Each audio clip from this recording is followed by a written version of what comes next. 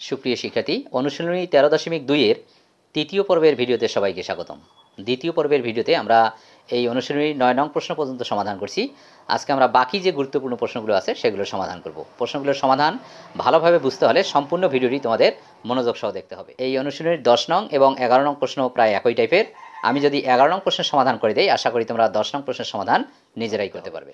দেখো 11 নং প্রশ্ন, 3 + x + y + z + 243 গুণোত্তর ধারাভুক্ত হলে x, y এবং z এর মান নির্ণয় করো। দেখো এখানে ধারাটির প্রথম পদের মান দেওয়া আছে এবং ধারাটির পঞ্চম পদের মান দেওয়া আছে। আমরা যদি ধারাটির সাধারণ অনুপাতের মান বের করে দ্বিতীয়, তৃতীয় ও চতুর্থ পদের মান বের করতে পারি, তাহলে x, y, z এর মান বের হবে। সমাধান: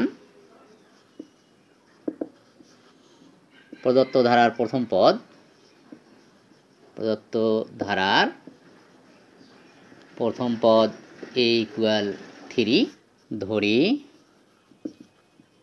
ধারাটির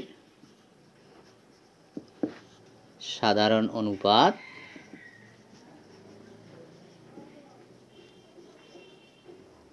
আর। এখানে দেখো ধারাটির পঞ্চম পদের মান আমাদের জানা আছে। আমরা এখন পঞ্চম পদ a এবং r এর মাধ্যমে বের করব। সুতরাং ধারাটির পঞ্চম পদ, আমরা জানি গুণোত্তর ধারার n-তম পদ a × r⁴n - 1, তাহলে পঞ্চম পদ হবে a × r⁵ বা পঞ্চম পদের মান বসিয়ে দেব 243, এর মান বসিয়ে দেব, এর মান 3 r⁴ বা r⁴ = 243/3 বা r⁴ = দেখো এখানে কাটাকাটি যাবে, 81 বের হবে, বা r⁴ 3 পর 4 দিলে 81 হয়। সুতরাং r = 3। এখন যেহেতু ধারাটির প্রথম পদ এবং সাধারণ অনুপাতের মান আমাদের জানা আছে, এখন আমরা ধারাটির দ্বিতীয়, তৃতীয় ও চতুর্থ পদের মান বের করতে পারব। এখন ধারাটির দ্বিতীয় পদ a × r⁴ 2 - 1 বা দ্বিতীয় পদ x = এর মান 3, r এর মান 3, r এর পাওয়ার 1 হবে। সুতরাং x = 9। আবার ধারাটির তৃতীয় পদ a × r⁴ 3 - 1 বা তৃতীয় পদ হচ্ছে y = এর মান 3, r এর মান হচ্ছে 3 হবে। সুতরাং y = 3 থেকে 9, 3 নং 27। আবার ধারাটির চতুর্থ পদ a × r⁴ 1 বা এখানে ধারাটির চতুর্থ পদ হচ্ছে z, বসিয়ে দেবো z, এর মান 3, r এর মান 3 পদ 3 হবে। সুতরাং z = দেখো এখানে 27 হয়, 3 × 27 = 81। প্রিয় শিক্ষার্থী, তাহলে x এর মান হচ্ছে 9, y এর মান 27 এবং z এর মান হচ্ছে 81। আশা করি বুঝতে পারছো। এখন আমরা পরের প্রশ্নটির সমাধান করব। এবার দেখো 13 নং প্রশ্ন, 1 - 1 + 1 - 1 + ... ধারাটির 2n + 1 সংখ্যক পদের সমষ্টি নির্ণয় করো। এই অনুশীলনীর 13 নং ও 22 নং প্রশ্ন একই টাইপের। আমি 13 নং প্রশ্নের সমাধান করে দিচ্ছি। আশা করি তোমরা 22 নং প্রশ্নের সমাধান নিজেরাই করতে পারবে। প্রিয় শিক্ষার্থী, এই ধারাটির সমাধান আমরা মুখে মুখে নির্ণয় করতে পারি। দেখো এখানে ধারাটির প্রথম পদ 1, তার মানে ধারাটির প্রথম একটি পদের সমষ্টি হবে 1। এবার দেখো প্রথম দুইটি পদ +1 - 1 আমরা যদি যোগ করি তাহলে পাবো 0, তার মানে এই ধারাটির প্রথম দুইটি পদের সমষ্টি 0। আবার দেখো প্রথম তিনটি পদের সমষ্টি +1 - 1 কাটা যাবে, +1 থাকবে, তার মানে প্রথম তিনটি পদের সমষ্টি হচ্ছে 1।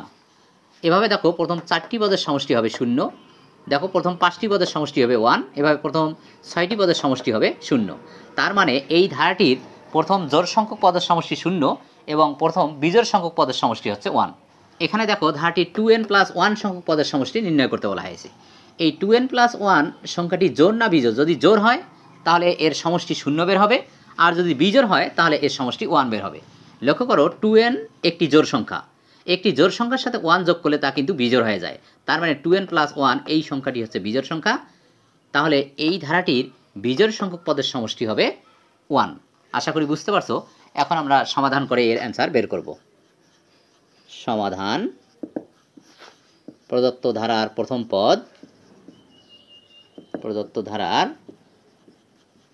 পদ a = 1 এবং সাধারণ অনুপাত r = -1/1 = -1 যা 1 থেকে ছোট। সুতরাং গুণোত্তর ধারাটির প্রথম 2n+1 সংখ্যক পদের সমষ্টি